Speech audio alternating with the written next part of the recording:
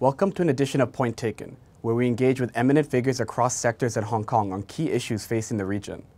The last few months have brought about major policy revitalization initiatives for Hong Kong, including the recent National 14th Five-Year Plan and the city's role in that. One area which has been emphasized with the hopes for further development is in the arts and culture, and how Hong Kong can elevate to the next level in nurturing local talent and becoming a hub in the arts in the region. My guest today is a prominent businessman and politician. He's the incumbent non-official convener of the Executive Council and helms various major cultural and arts entities, both in the private and public sector, Mr. Bernard Chan, who will share his thoughts on how Hong Kong can further thrive in the arts going forward.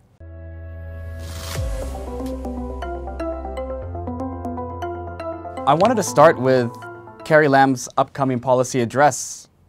And what do you hope to expect from that with regards to the city's focus on developing its arts and culture capabilities for the youth in Hong Kong?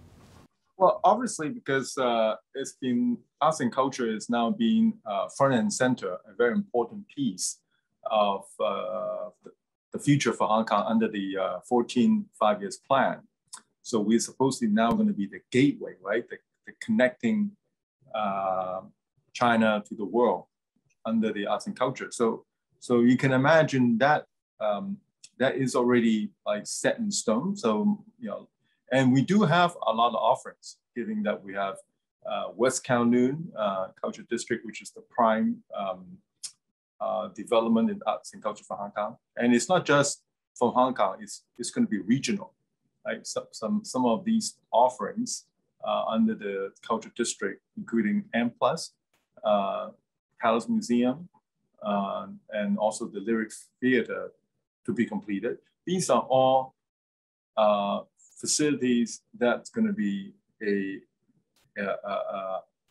leader in this whole region. I have to say Hong Kong has been slow in our arts and culture offerings in the past, but we're finally now in the right place at the right time, given that we spent almost 2 decades in finishing up the hardware. But now that we have the hardware, well, we need the software. Sure. And one of the software is people. I finished with a studio art degree 30 years ago. I was too ashamed to admit that I study art because you don't feel you've been accepted.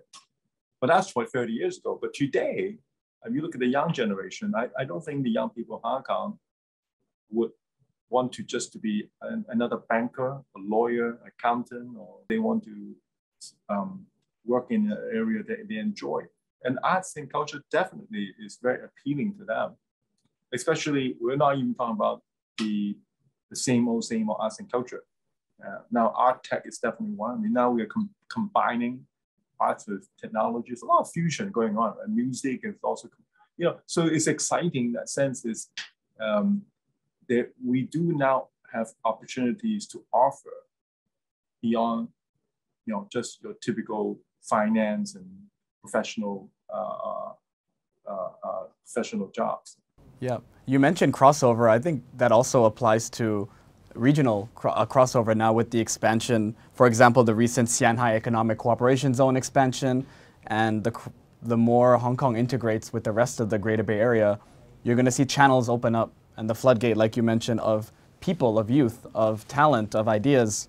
So can you talk about how now that things like the Xianhai Economic Cooperation Zone and other initiatives from the Greater Bay Area expansion, what will that do to help infuse and promulgate different cultural and artistic value for Hong Kong?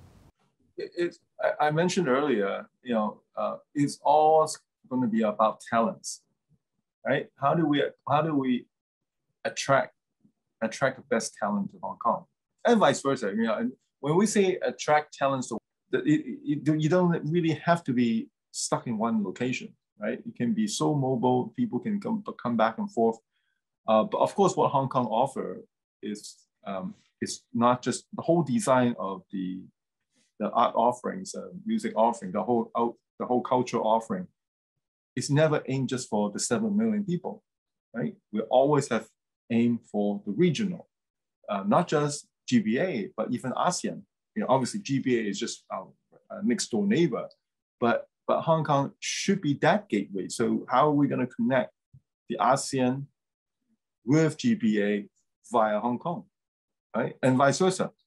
You know, maybe we have some of the ASEAN's cultural offerings being in Hong Kong, offering to GBA market, right?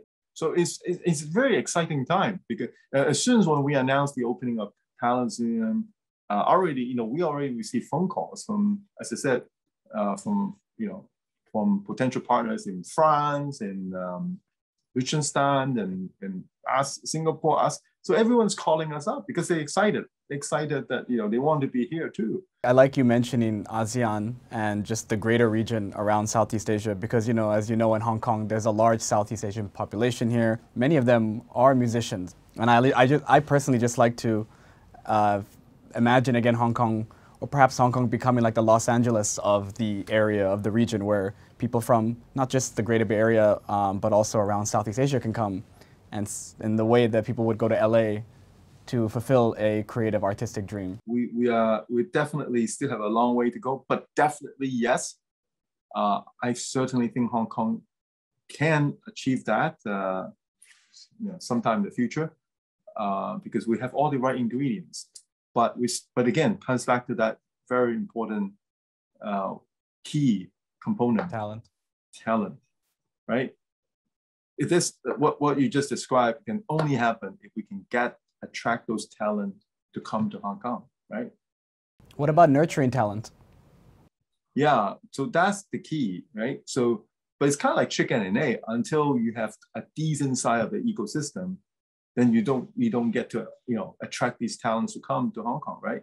You know, I think very few can afford to build what we are building right in Hong Kong right now, and more to come. By the way, you know, the whole once the first two phases of the park is built, and when the commercial, the F&B, all the earnings from the commercial residential start to come, we have the resources to further expand the park, right? We have others, Broadway theaters, and all this will still come. I mean, that's a grand plan. So once we have that ecosystem being built, we can start attracting attention and attracting those talents to come.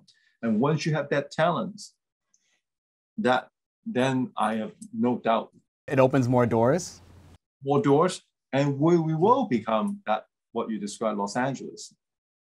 So I'm very hopeful. I'm very hopeful that we do have a roadmap. Mr. Bernard Chen, thank you so much for taking the time to speak with me.